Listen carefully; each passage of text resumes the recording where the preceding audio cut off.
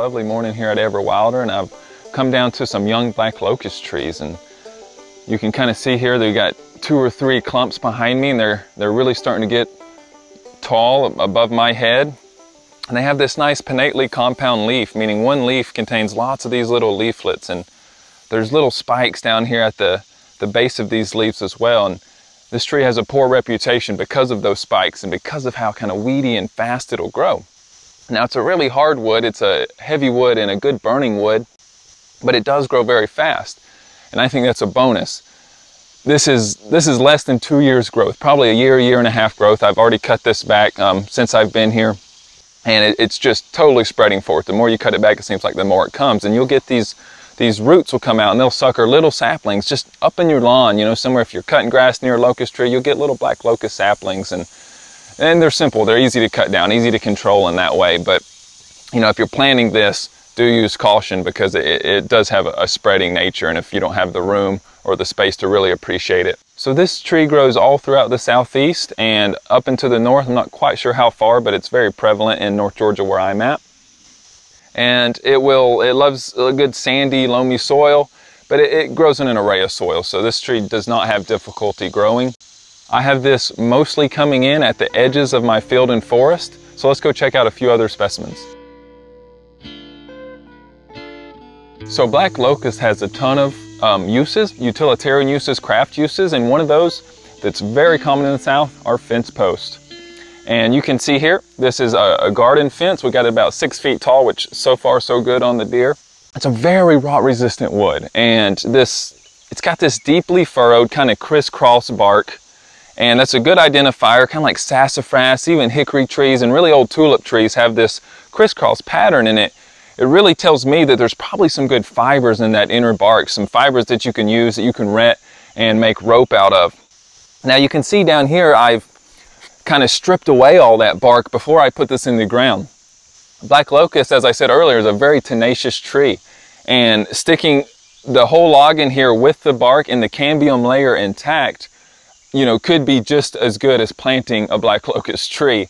And it's not that I don't want more black locust trees. I have quite a few in my garden already, and I just don't want the roots going into the nice beds and popping up everywhere, because it's a little difficult to control in that sense. Now, if you do have it growing and you have the space to grow it, grow as much as you can, because this wood is so useful. They say these fence posts could last 100 years or outlast the fence. I mean, you can really ask a lot of old timers, and they know about the black locust sticking it in the ground. So in that regard, it was used as sill plates in the cabins, you know, to hold up old log cabins. They would use it to make ship nails or wooden pegs. And it's so hard, it's actually attributed with winning the War of 1812. It was at Lake Champlain. There was a battle going on between Europe and America and their allies.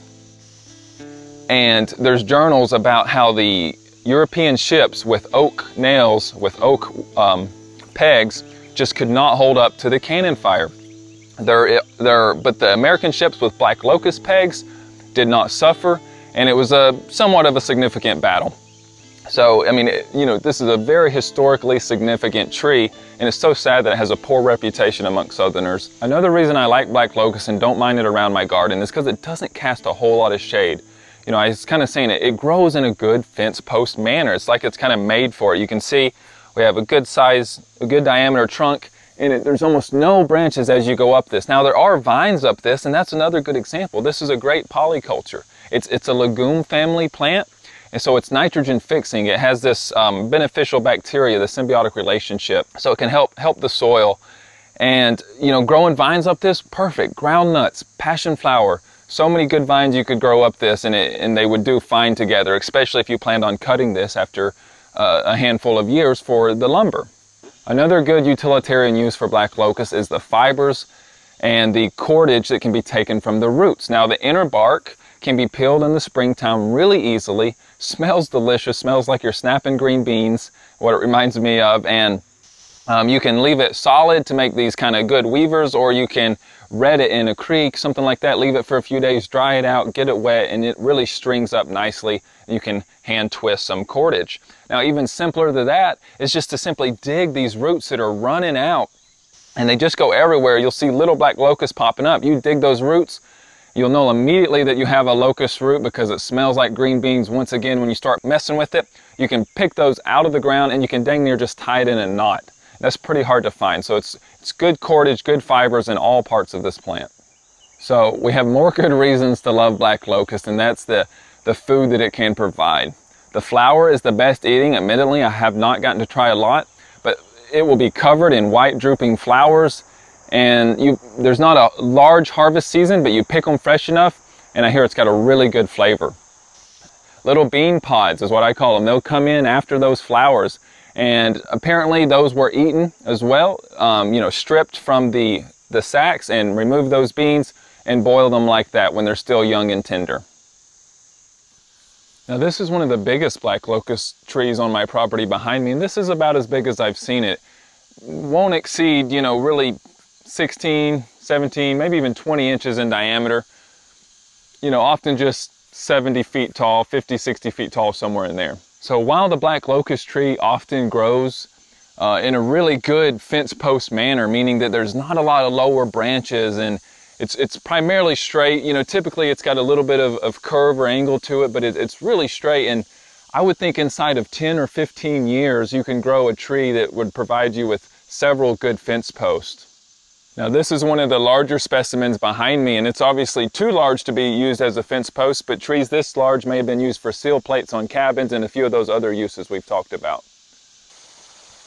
All right, so here we have this nice black locust that's come over the creek, and it's finally starting to show some signs of rot. So this must be a really old one, but we have an interesting fungus here, and it's what I call the cracked cap polypore.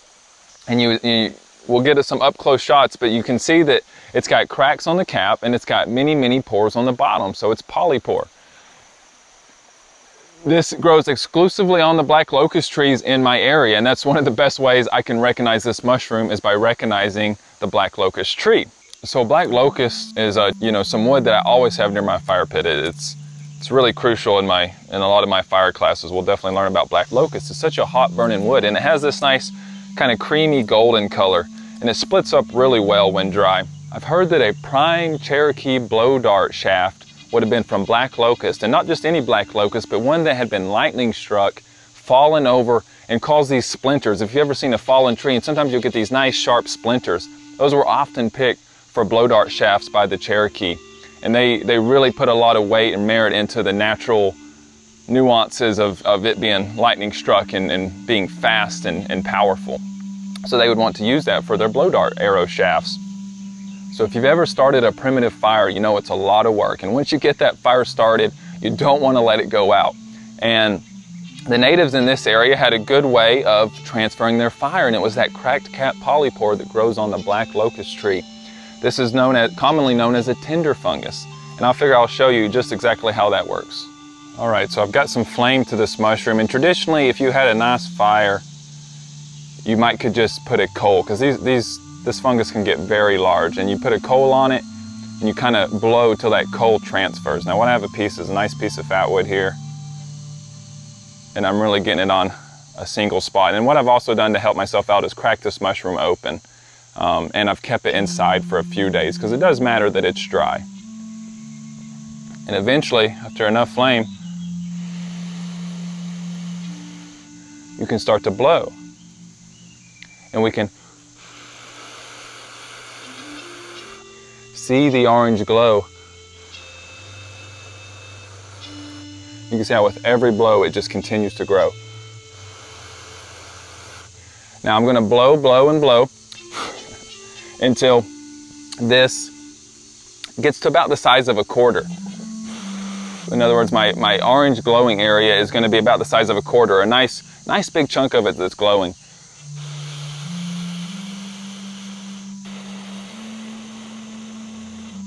Now the important part is here not to be inhaling that smoke. So you see my motion. I remove it away from me, inhale, and then a slow and steady blow. Too much, it's going to blow those embers up in your face, so I've never been seriously burnt. You can continue to go this larger and larger by blowing on it. And if the wind's blowing, it's only going to help you out. This is going to burn up pretty quick. And you can see just a slight wisp of smoke. Maybe it just simply does not catch on fire. So once you get a big enough piece of this mushroom glowing, you'll be able to carry this in your hand from spot to spot. And the Native Americans probably did this as well. There's many different tinder funguses all around the country. This is just one example of a shelf fungus in the South. And it carries really easily. Now, wind is going to help you. Wind is going to burn this up quicker. And if you was to put it in a jar and cap it, well, it would eventually go out. So you need a little bit of oxygen to keep that kind of coal burning. And it's a really mild-mannered, you know, burn. It's hardly even a burn. You know, once again, this absolutely will not catch fire. If you've gotten it to catch fire, I would like to see that, because it's absolutely not happened for me. And I'm talking here, I'm paying no mind to it, but as you can see, if I blow on it, the glow comes right back. So this is how you would carry fire from place to place, village to village.